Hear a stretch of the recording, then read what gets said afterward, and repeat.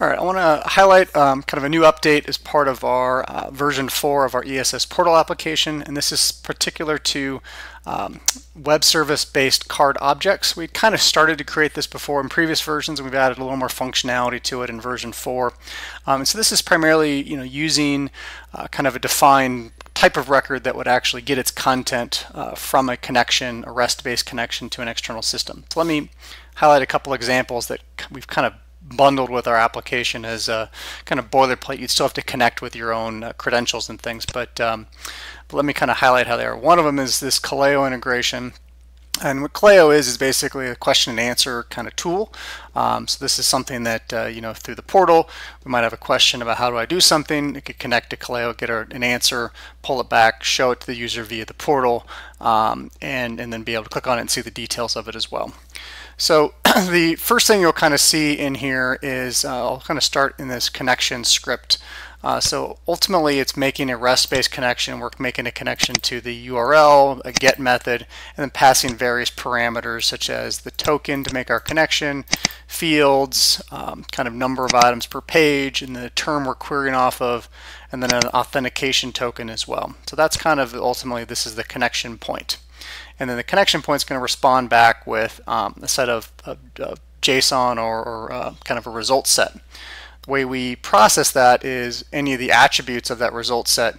You'll see REST attribute here of best answer, summary, ID, title. So these are mapping those results that we get in a JSON format to various attributes that we can then display via the portal. You'll notice here there's some related to what URL we do to actually show the user the end results. Now one other point on here too is that sometimes the response we get back from the REST connection is that the results might be in some sort of attribute. You'll see a collection attribute defined here.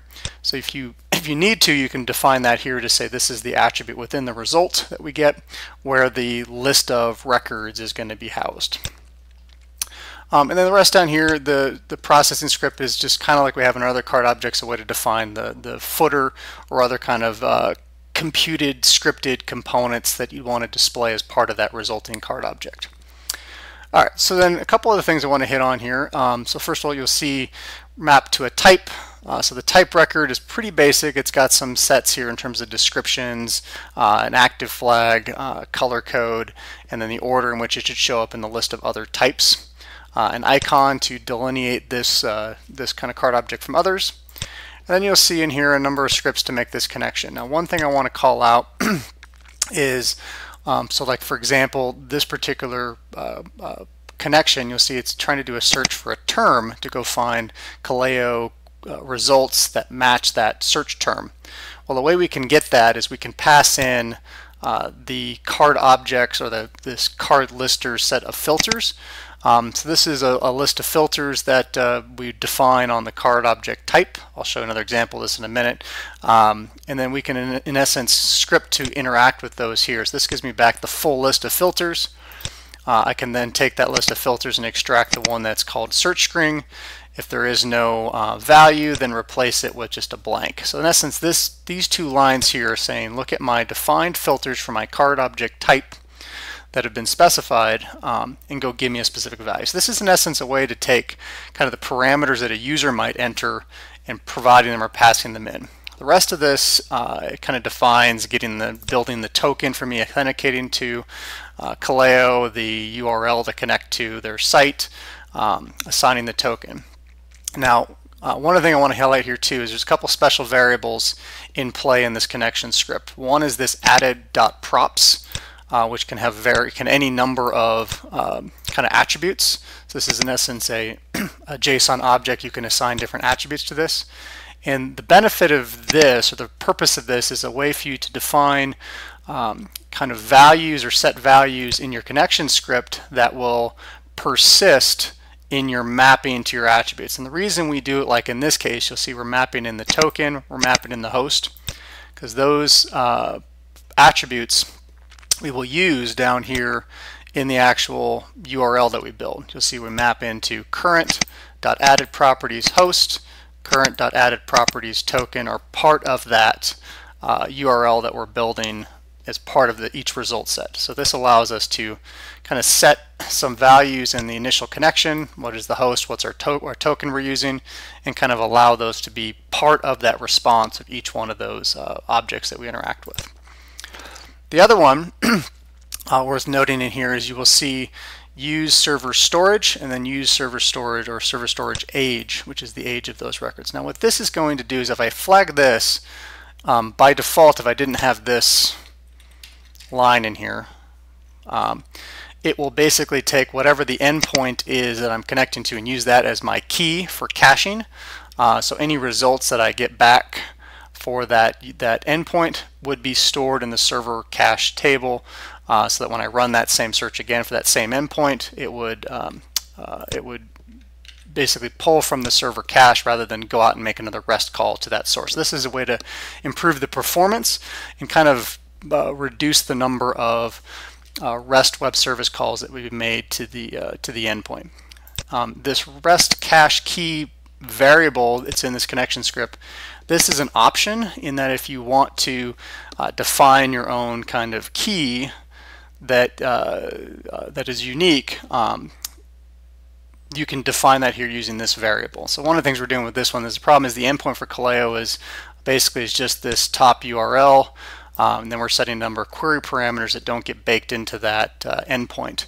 So we're using a kind of one that's defining the term that you're searching for and the user that's running the search. So for each user, each search term, that's a separate kind of server cached record, right? And I can show you where that ends or shows in the end. All right. So now that I've defined this guy is active card type, active type definition. So let's actually let me show you this one in action. So let's go and add the Kaleo to our kind of search results. So if I go to our card objects and I activate or add Kaleo to our search page, save that. So when I go in our portal, let's do a search for iPad.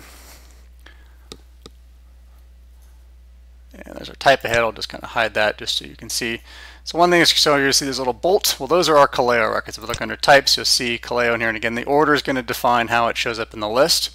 But it basically, as it ran through, it made queries to go get the records from our catalog items and knowledge sources and business services. But when it came to Kaleo, it made a connection through REST web service to go to that endpoint, go get those results, and show them back in here. Right, if I open these up, you'll see they do have relevant scores. So there is some weighting mapping of that, which I'll highlight real quickly here. You'll see there is a relevant score we get back from Kaleo. We're basically passing that in and adding it to the weight. Some of the other sources you connect to, and if you're going to merge them in with your search results, you may need to manipulate or boost or adjust this so it blends in appropriately with the other ServiceNow results. And then obviously we can hide the Kaleo records from here, or we can hide the ServiceNow records from here to just show the Kaleo ones. In essence, it's sorting them based off of that relevant score, which in essence allows you for kind of this mixed results.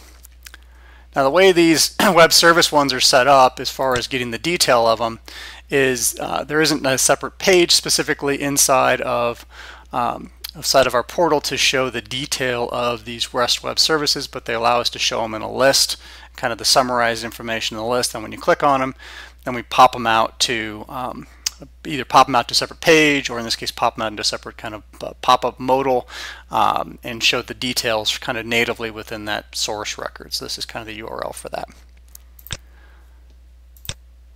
The other card object type I'll just hit on, this one was one we had in our list before, but we've kind of adjusted this a little further, is connecting to Trello as a kind of task board kind of solution. And this one is the only thing I'm going to call out with this one a little bit is that the endpoint for the Trello is unique in that the URL that we connect to Trello is going to have the token in it. It's also going to have a direct URL specifically to that includes what fields we want, what queries we want to run, what boards we're connecting to, etc. But the one thing I want to highlight with this, the way this one's set up, is I guess two things. One is there is no REST cache key in here. there is a reference to another variable that I didn't mention before, is this one called rest active, which by default is set to true, but I can set it to false here. Which what that's going to tell the kind of engine behind this is if this is set to false, it's not going to make a REST web service call to this case to Trello. It's going to pull back a blank result set every time if it's set to false.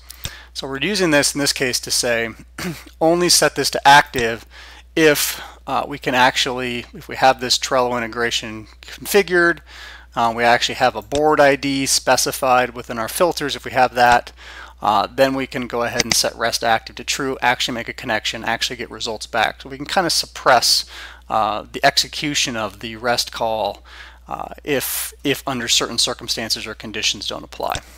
So the other thing to highlight here is we don't have a REST cache key being defined here. As I noted, the endpoints are unique, but we do have server caching set here with an age, so it is going to store those records as well. And just to highlight what those look like, right, so I can show you kind of like the Kaleo ones that we just did. So in essence, what you've got here are the results and then the data that was pulled back, which kind of looks like this.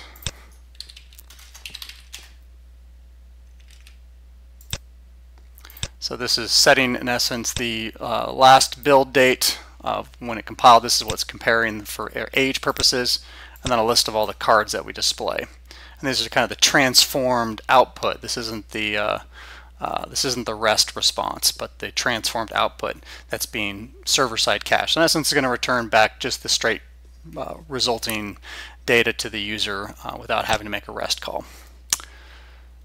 All right, so the other thing, if I go back to that Trello card object, that's a little unique is, so if I go to the type, there are a number of filters on here, so we are defining kind of a Trello board you want to connect to, the list of fields and the list of open cards. All right, so you'll see Trello board, Trello field list, Trello open. If you go back to our connection script, you'll see we're making use of all of these. What's the board that's being specified? What's the open flag? Is that set to open or closed cards? What's the field list we want to use for making the connection? So each one of those parameters, in essence, are filters that the user can specify. So just to kind of highlight or show you how this looks. All right, so I can go to card lister test page. If you remember in that connection script, rest active was false if I didn't have a board. So in this case, the board's not specified. It's really going to return no results to Trello unless I give it a board. All right, so I can come in here, give it a board. You'll see now it makes a connection. Here's my other filters: card open, field list. In essence, makes a very similar to like the Kaleo, makes a connection to Trello, pulls back, maps some data, pulls back some additional like reference key, and there is a card object action associated with this too. So I can see the view card details, which allows me to let's say I want to look for something like this. Allows me to click on it, which then takes me to that URL specific to Trello. In this case, it doesn't do it as a modal, but instead pops it up as kind of a separate tab, separate window to go to Trello. So that covers kind of what I wanted to show as far as setting up a card object to be a REST-based connection. A lot of it's defined inside the script. There's some variables there that we can use to deactivate the REST connection. There are use of the filters to pass parameters in that you would use, as well as the use of the server storage to improve the speed in which it can run and get that data on kind of a repeat basis. So hopefully it was helpful, and thank you very much.